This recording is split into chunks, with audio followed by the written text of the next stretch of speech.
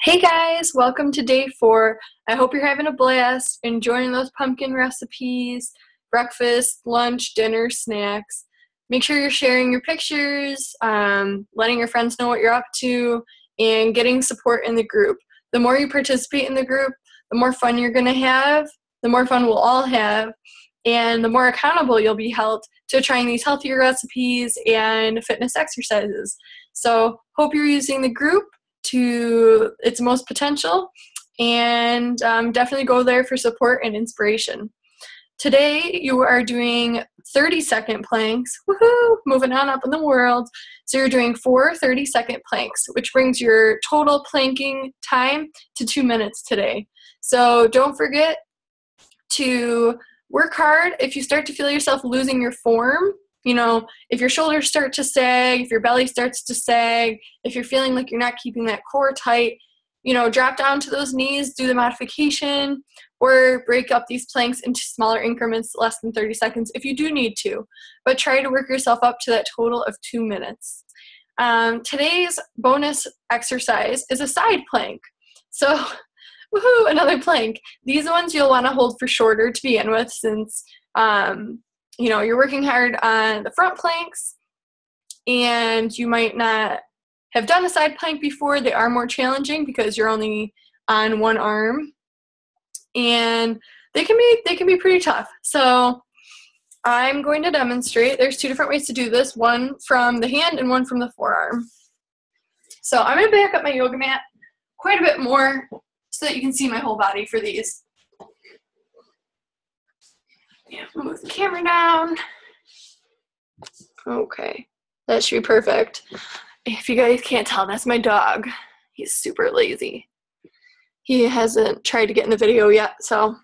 Okay, so I usually do a side plank from a front plank. So usually I'll start in that plank position. My feet are together, and as I turn, this arm comes up. You can look toward the ceiling. My feet are stacked on top of each other, or they're like staggered a little bit. One thing not to do, don't let your hip drop. You still want to keep that nice straight alignment. You can also start the side plank here and then go up, but I find that a lot more difficult. So I usually go from the front plank and just turn right into the side plank. Again, you can also do this from your forearms. I don't usually do this one as much, so we'll see how it goes. So here you go. And again, work on not letting that hip drop. And so you're a little bit lower to the ground on this one. For some it might be easier, for some it might be more difficult. I think it depends on your body and how you feel doing that. So give that a try. I'm going to even it out on the other side. So again, plank position, shoulders strong, core tight, spine is in alignment,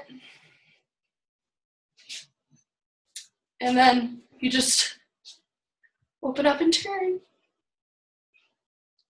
Now this elbow isn't locked out. It is straight, but I'm working these 2 muscles together. Now what I mean by that, I'm not hyperextending my arm.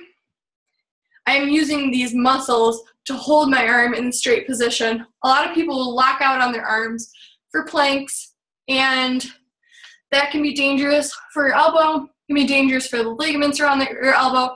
So just be sure you're actively holding the arm there and not just hanging out on your joint, because that's not going to be good for your joint health. Okay, so that's your side plank. You want to give that a try, and again, you can try it from the hands or the forearms. Our stretch for today is a cat-cow. So this stretch is great for your spine. It's for flexibility, it's for movement, it's for stretching the spine. It's very simple and it feels great. It's another yoga pose You know, we did the child's pose day 1. This is another yoga pose. So I'll just show you. It's very simple. Okay. So you're going to be on hands and knees. Okay.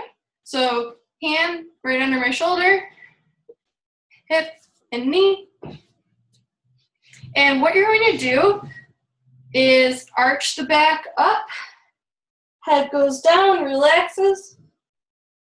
So this is the cat part, because you look like an angry Halloween cat. And then you go the opposite. So let the belly sink down, let the head look up.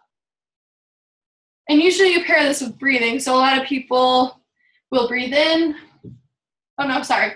Breathe in as you go into the cat. And breathe out as you go into cow. But do whichever breathing works best for you.